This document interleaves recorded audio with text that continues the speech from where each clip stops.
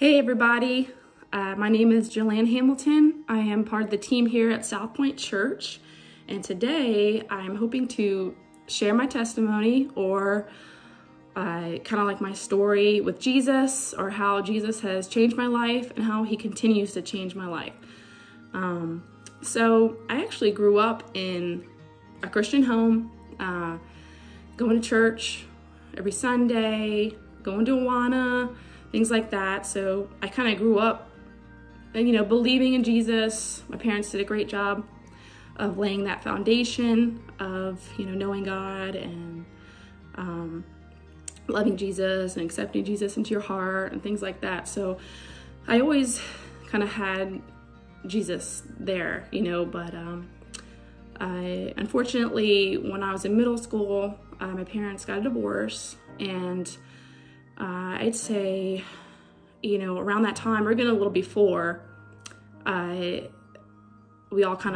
family kind of started to, as you'd say, fall away from the church, or fall away from Jesus. And that's kind of when I started my rebellious stages of, just doing what I wanted. Following kind of the wrong crowd. I just wanted to be accepted. I just felt like I wasn't enough. I just want to be accepted. I want people to like me. I was obsessed with that. I just wanted to be validated. So that kind of continued on, that lifestyle of basically wanting to please people, want to be validated in people.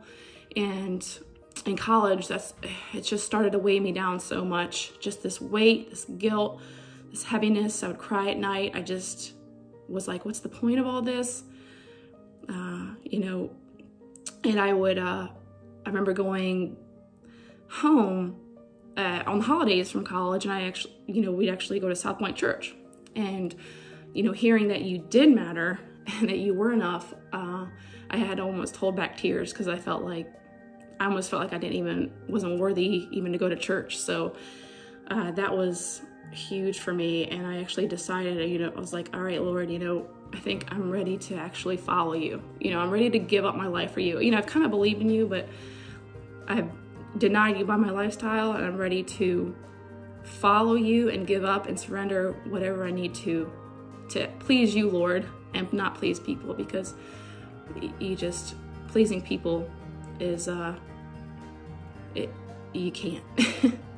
And God, you don't have to do anything to please him. He loves you where you're at, no matter what.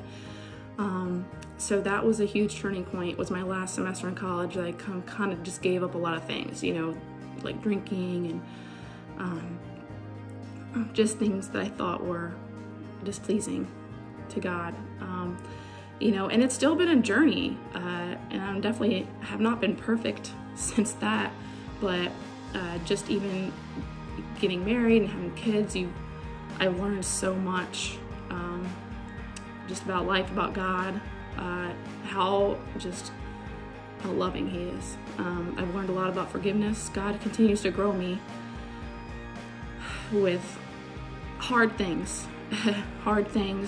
And he does that. He grows you with hard times.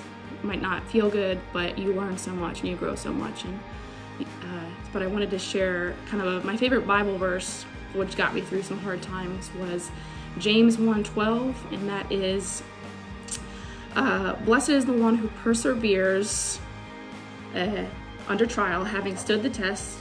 That person will receive the crown of life that the Lord has promised to those who love him. And it basically says, don't give up. This life is hard. Following Jesus is hard, but don't give up. Just keep going. Just keep pushing through. Thank you for your time, and I hope you all have a great rest of the day.